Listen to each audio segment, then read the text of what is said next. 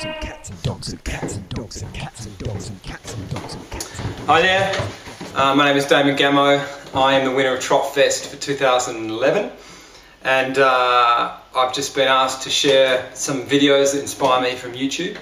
So I've picked a few to share. The first one is from a guy named Azure Vision. It's a very simple animation, and it's to some really beautiful words by a guy named Terence McKenna.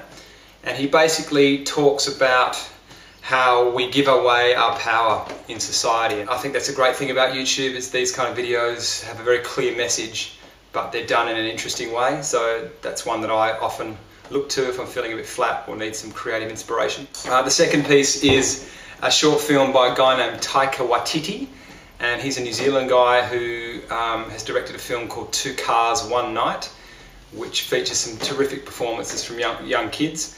But I chose him because he's made a film called Boy, one called Eagle vs Shark. He's directed some Flight of the Conchords. He's also done a TED talk about creativity, and I just find him really inspiring. And the third video is by a guy called Johnny Kelly, and it's called Back to the Start. And it's a very simple animation.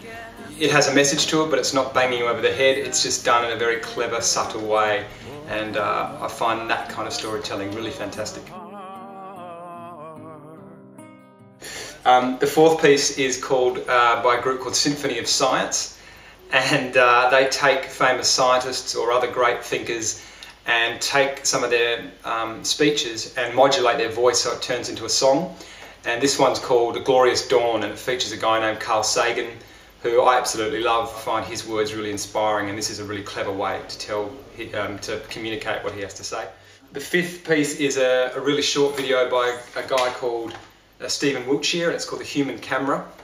And it's just basically an expose about this guy who flies around Rome in a helicopter a couple of times, and then he's able to go back and paint or sketch the entire city onto a canvas just by looking at it once.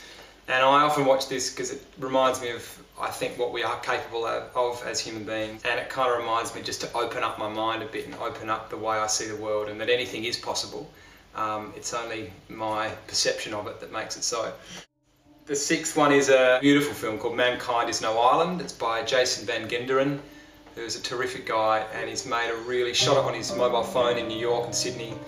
And it's just a great example of very simple, honest storytelling done in a very clever way, but it's just got a lovely intention to it. There's a lot of heart in it, and I think it resonates in everyone who sees it.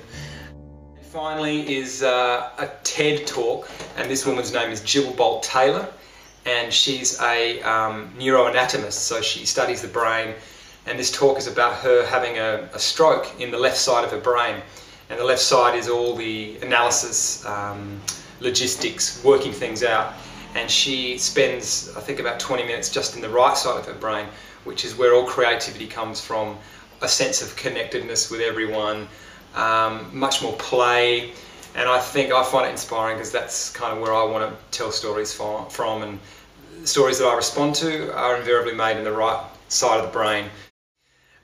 So there's a few videos. I hope you enjoy them. Good luck making whatever it is you're making, and I hope it goes really well. Thanks.